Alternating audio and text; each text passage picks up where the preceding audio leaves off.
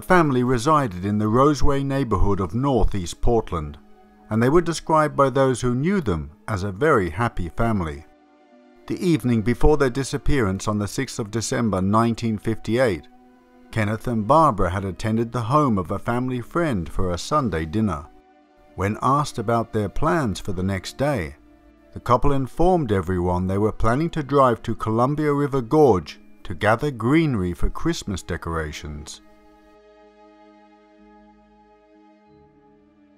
The family members consisted of Kenneth Martin, 54, his wife Barbara, 48, and their three daughters, Barbara, 14, Virginia, 13, and Susan, 11.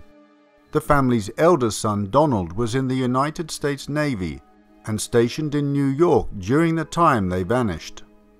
The following morning, police theorized the family climbed into Kenneth's 1954 cream and red Ford Country Squire station wagon just after lunch.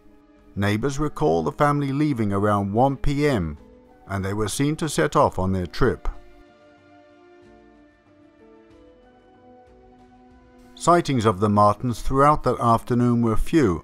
Dean Baxter, a gas station proprietor, reported that he encountered the family when they purchased 5 gallons of gasoline from his store in Cascade Locks at around 4 p.m., approximately 40 miles from their home in Portland. According to Mr. Baxter, he remembered seeing their car continuing eastwards after they had filled their vehicle. Some 2 weeks after, the credit card receipt for the petrol arrived at the family home, confirming the service station owner's statement.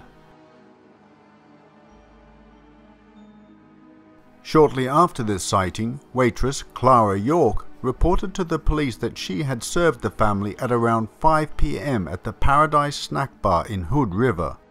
She later reported that the family was smiling and happy and that they ordered burger and fries. Other reports from passing motorists indicated that the family was spotted at an unspecified location on the north bank of the Columbia River in Washington state towards dusk. The waitress and other witnesses who saw the family that day said Kenneth was wearing a tan zip-up jacket and dark slacks, while Barbara wore a navy blue coat, a plaid jacket and a black print dress. The eldest daughter Barbie was dressed in jeans with rolled cuffs and a beige coat. On December the 9th, Kenneth didn't show up to his job at Eccles Electric Home Service Company, while Barbie was noted absent from her morning classes at Grant High School. Both Susan and Virginia were also reported absent by their teachers at Rose City School. Both employer and headmaster found this extremely unusual, as both father and daughter were very conscientious about attendance. The family was officially reported missing that evening by Kenneth's boss, Taylor Eccles. Police routinely investigated their residence at approximately 11 p.m. that evening. The doors and windows showed no signs of forced entry, or any indication that a violent incident had occurred within. A bundle of laundry was still in the washing machine, and dishes from the previous day were left on a drying rack in the kitchen. There hadn't been any substantial withdrawal of money from the Martins' bank accounts. In fact, nothing to suggest anything suspicious or hinting at foul play. Searches were undertaken by both Multnomah County and Hood River County Police, but all potential leads came to a dead end. A stolen white Chevrolet registered in Venice, Los Angeles, California, was found in Cascade Locks the day of the Martins' disappearance, but was quickly dismissed by investigators as it did not match the Martins' vehicle. Also found very close to the site of the abandoned Chevrolet was a .38 caliber Colt Commander handgun, which had been thrown into the bushes. This was found to be covered in dried blood. The handgun was bagged for evidence, but for some inexplicable reason was not investigated any further. The gun's serial number was traced to a Meyer and Frank department store, and it was subsequently discovered that the gun had been among several other sporting good items that the son and brother of the missing family, Donald Martin, had been accused of stealing while working at the store 2 years prior. He was afterwards fired for stealing the goods valued to the amount of $2,000. When Donald Martin's parents and sisters vanished, he was allegedly miles away, stationed in New York with the United States Navy. The following day, police arrested and charged Roy Light and another unnamed man for the theft of the white Chevrolet. Both men were convicted felons and had been in the snack bar at the same time as the Martin family. The waitress reported the two men had left at the same time as the family. However, police again failed to investigate if the two men were involved in the disappearance of the Martins. Investigators received various tips in the weeks and months following the family's disappearance. Among them was a report from an orchard owner east of Portland, who claimed to have witnessed a man and woman on December the 7th gathering greenery in a canyon where a Native American burial ground was located. He stated that the following week he noticed a flock of buzzards flying in the same direction. The canyon was subsequently searched, but there was no trace of the missing family. On December the 28th, 1958, a woman's glove was discovered near the site of the abandoned Chevrolet, which family members said was similar to gloves Barbara would wear. However, a positive identification could not be made.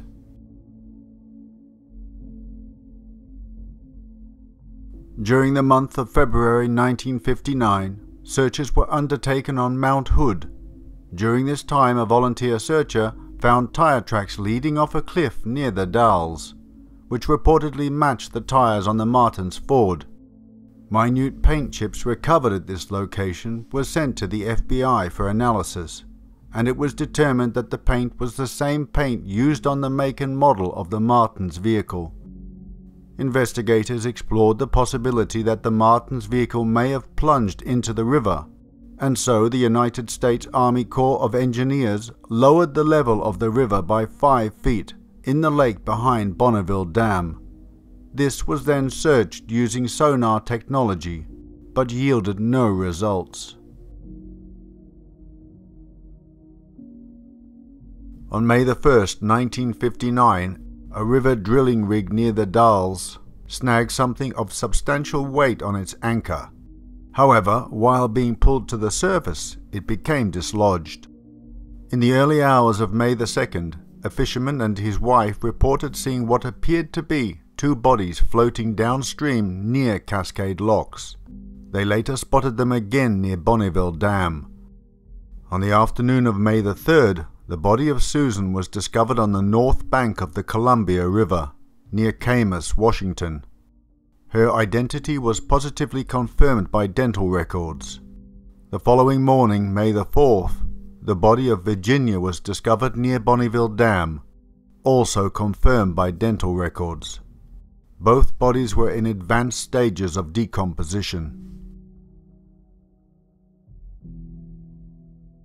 Susan's body was taken to the Clark County Medical Examiner's office before being transferred to Multnomah County in Portland for autopsies on both bodies to be performed. The cause of death for both of the girls was officially declared as drowning. Traces of metal, including aluminium, was recovered from Susan's clothing. Rupert Gilmouth, the sheriff of Hood River County at the time, suspected that the drilling rig had overturned the Martins' car at the bottom of the river and dislodged one of the doors, allowing the bodies of Susan and Virginia to escape and surface downstream.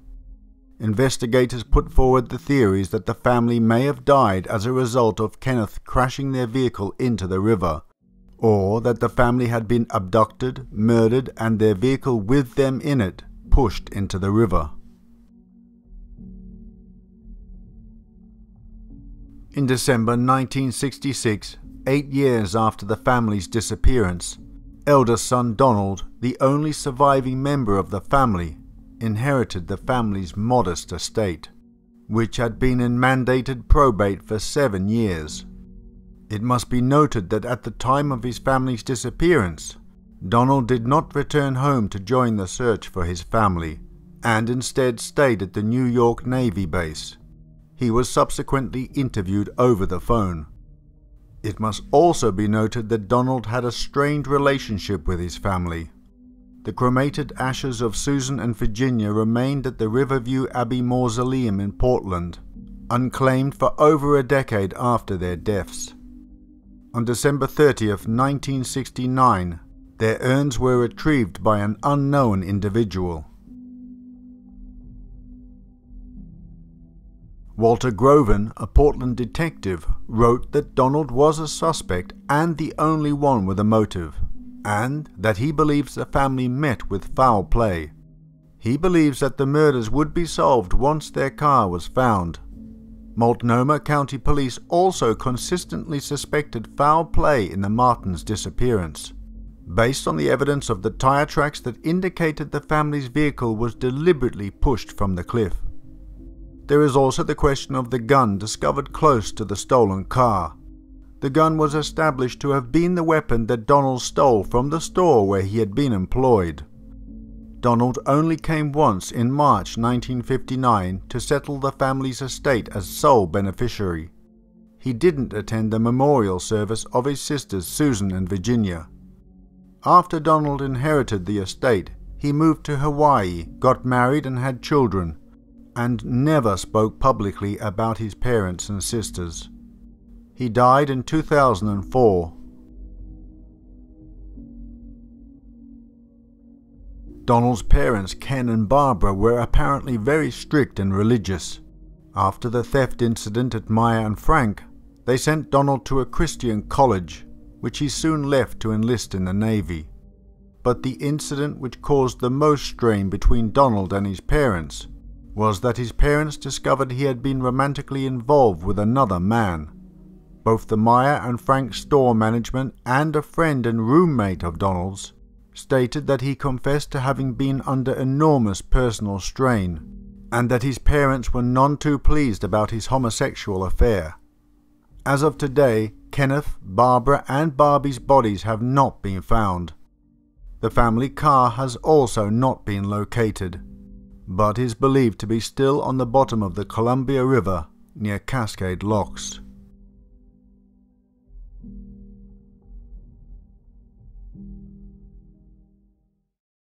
Well, my dear friends, yet another disappeared vehicle, along with its occupants, never to be found again. I do love these cases. I'll probably do some more scattered in the future. This case here, very annoying because they know that the car is down there. I do not understand why they don't go down and find it, unless the area or the river itself is very dangerous to investigate. Maybe somebody can give me more information on that. I don't know how it is geographically, whether it's too dangerous, but that's obviously what happened, as that detective or policeman surmised, is that the drill overturned the car, the rusted car door opened, and the two rear passengers, the two girls, floated out. So they know the car's down there. I don't really understand that. Yeah, it's obviously, I think if it had been a prominent person instead of just a family who are, just normal working class family, if it had been a prominent person, they probably would have investigated and brought that vehicle up.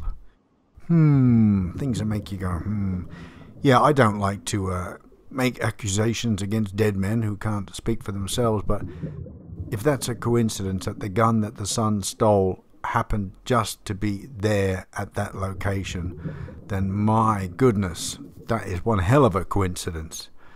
It just seems a bit strange to me. Why didn't he come back and collect his sister's ashes? Why didn't he come to the memorial service?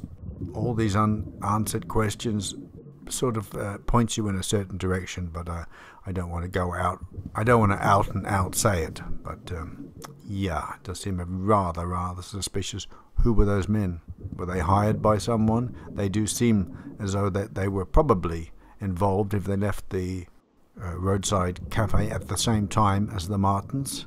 Again, why were they not investigated further? Lots of unanswered questions. Well, it's been an eventful year, to say the least. in the run-up to Christmas. Not terribly unhappy to see this year go out. Hope next year is a vast improvement. I do hope that I've been able to bring you a bit of entertainment while in some cases some of you may have been in lockdown. I do feel that when I speak that I'm sort of talking to you all there, wherever you are, that I'm actually with you, and we're in a sort of big hall together, keeping warm, drinking cocoa or whatever your choice of poison is, and it's a nice feeling. Yeah, I do feel a community feeling indeed, and I want to thank you all for your support. Those who have been on my Patreon for a long time, loyal supporters, I'm very indebted to that, and to all the newcomers too. Thank you for your support. Hope you stay around. Got lots of interesting cases to dig up and reinvestigate. Yeah, it's been a ride, hasn't it? Actually, I feel like one of those old-time radio presenters. Back in the day, they would have episodes every week or every day, sort of thrillers or crime episodes, and they would do all the sound effects and stuff. I used to listen to one in Australia in my 20s where I worked with a team. We'd listen every day. They'd have it was like on for like 15 minutes a day. They'd have this crime episode. So I'm sort of doing that, isn't it? Except with visuals. You've got the sound effects and visuals. So if this gig ever fails, maybe I can become a radio presenter. I had a dream many months ago that I had a sort of a really old-fashioned recording studio with a big old-fashioned microphone. It's like a lighthouse or something that nobody could get to me, and I could sort of broadcast from there anonymously. I'll tell you what it looked like. It looked like the landscape in Sin City. If any of you have seen that film, you know what I mean. I think there's a part 1 and part 2. There may be even a part 3, I don't know. Haven't seen the movie for many years, but you know how the mind is. It stores memories like that away in little filing cabinets for future dream sets. Everything was sort of rusted and eerie looking. Just up my alley. Okay, I'm going to love you and leave you. And what am I going to say? What was I going to say? Oh yes, the giveaway this month is going to be probably 2 main prizes. So yeah, quite special this month for December. For the last month of 2020, 2 main giveaway prizes. You'll just have to wait and see what they are. My dear friends, take care. Love and blessings to you. And until the next time, goodbye.